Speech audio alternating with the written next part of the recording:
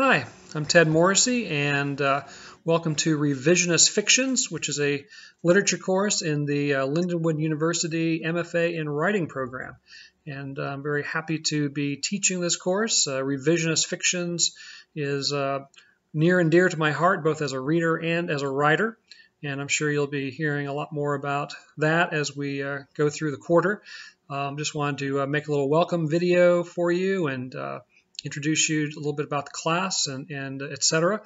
First of all, disclaimer, my refrigerator is making ice periodically, so don't worry about any of the weird noises from that regard. My dogs are liable to start barking at any minute, and I mean actual literal dogs, not my feet. All right, so apologies in advance for any amateurish sounds or things that happen beyond my control. But Revisionist Fictions is a course that is designed to look at certain sort of classical or canonical texts and then newer texts that have been written based on those, inspired by those in some way. I know some people think the terms revisionist fiction and fan fiction are synonymous terms, that they mean the same thing in essence. I don't agree with that, but that's certainly one of the questions we're going to be dealing with this quarter is are revisionist fiction and fan fiction the same thing? And if not, how are they different from each other? And what are those differences, etc. Basically, we're going to look at three classic or canonical texts, and then we're going to look at some works based on those.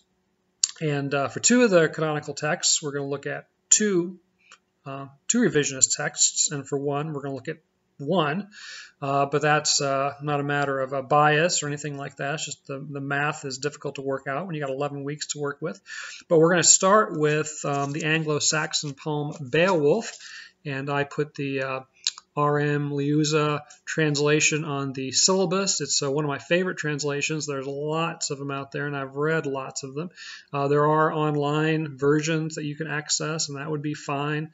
Obviously there are some differences between the translations, but essentially the story is going to be the same, and certainly the same enough that it will serve our purposes.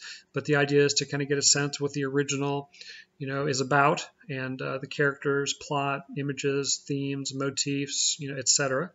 And then we're going to take a look at a couple of revisionist texts inspired by or based on Beowulf. The first that we're going to look at is John Gardner's novel Grendel, which is almost a classic text in and of itself. We could do a course where we use it as a canonical text and look at a revisionist work based on John Gardner's Grendel. But if it isn't too obvious, it's Beowulf told from the perspective of one of the monsters. Not too much of a spoiler there, but we'll take a look at that and see what Gardner can do with Beowulf.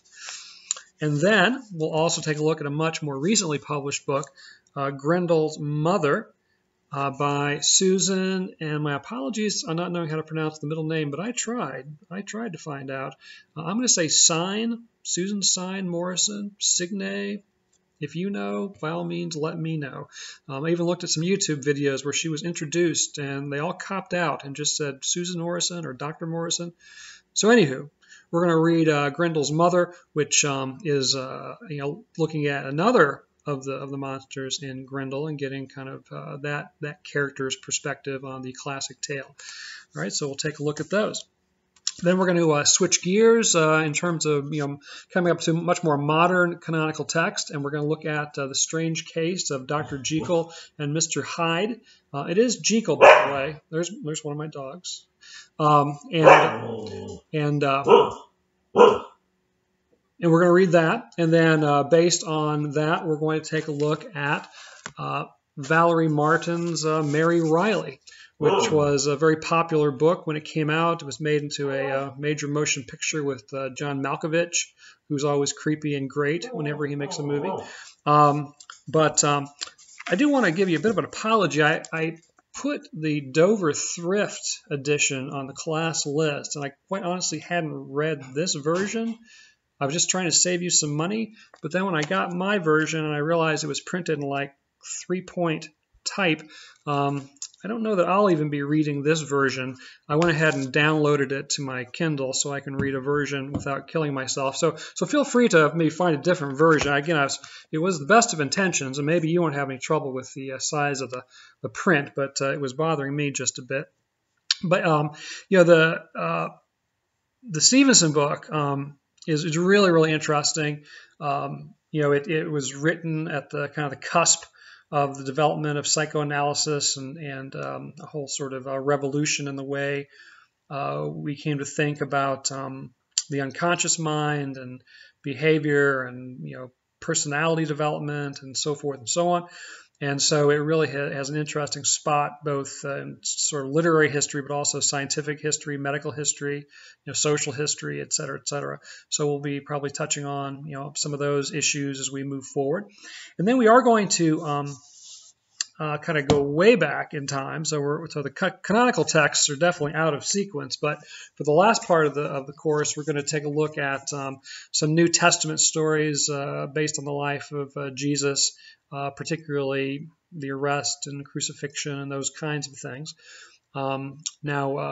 I put this as a suggestion. The New Oxford Annotated Bible is a really good scholarly edition, but kind of like with Beowulf, any access to any Bible text, online versions or any versions you may have access to otherwise would certainly fit the bill. What we're going to try and do with this, and it may be easier said than done for some students compared to others, but try to look at the New Testament stories as actual just stories, and think of the persons mentioned, Jesus, for example, as characters, and look at character development, look at plot development, etc., and kind of see what we can make of the texts from a more traditional sort of narrative analysis kind of approach, as opposed to looking at them as religious texts or scripture or something like that. So anyway, that's going to be our last canonical text, and we're going to read a couple of revisionist books based on that. One is Barabbas by Par Lagerkvist or Lagerkvist. I did try to pronounce that correctly, but anywho, and this is also a very well-known text, movies made based on, etc. And then we're also going to read a newer text. In fact, it was just published last year, I believe. Colm Toibin's The Testament of Mary. I'm not showing you that because for some reason I forgot to order my copy. The copy I read was a library edition and had to give that back. So I don't quite have that to show to you right now, but I'm sure you have a copy. You can probably look at it yourself. But I have tried to keep everything on the shorter side. We obviously have to move very quickly in a course like this, and so I try not to overload you too much with reading, because obviously you're expected to do quite a bit of writing with the weekly discussion posts, both your own and also obviously responding to at least two classmates' posts. That's a lot of writing to do on a weekly basis. There are going to be two larger papers, a midterm paper and a final paper. A little bit different approach for those in terms of what you might normally do in a literature class. And any of you who may have had me for the the long story and novella class. Sorry, I went Tharn there for a second. In that class, we wrote fairly traditional literary analysis for the midterm and final. But for this class, because of the nature of it, I thought it might be interesting for us to try our hand at revisionist fiction for the midterm and the final. And obviously, you can read in more detail about this online. But essentially, the idea is to, for the midterm, since we're going to write that after having read Beowulf, to try your hand at some revisionist creative writing, and that could be a number of things, and then also add to that a little bit of analysis in terms of kind of what you were drawing from in the original to write your creative work, how it may have influenced your reading of the original work, things like that. And then for the final, we're going to do the same thing, except instead of working with Beowulf, we'll either be working with New Testament narrative or Dr. Jekyll and Mr. Hyde, since those will be the two that we will have read at that point. All right, so a little bit different approach to the midterm and the final, but being creative writing folk. I think perhaps you'll enjoy that. I know I'll enjoy reading it. And that's pretty much it. Just want to welcome you to the class. I'm looking forward to it. You might want to, if you have any questions along the way, probably the best approach, frankly, is to email me. Use the Lindenwood email, which I'll respond to pretty promptly. Obviously, I'll be monitoring the discussion boards and all that stuff regularly. But I think just to be on the safe side, if you have a question you really want answered, as soon as possible, just go ahead and email me, and I'll get back to you.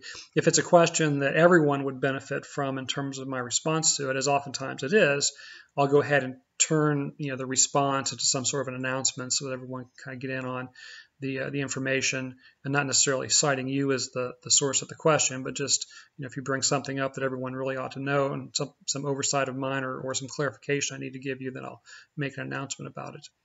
All right, so there you have it. Let's have a great quarter. I'm looking forward to it, and hopefully you are too.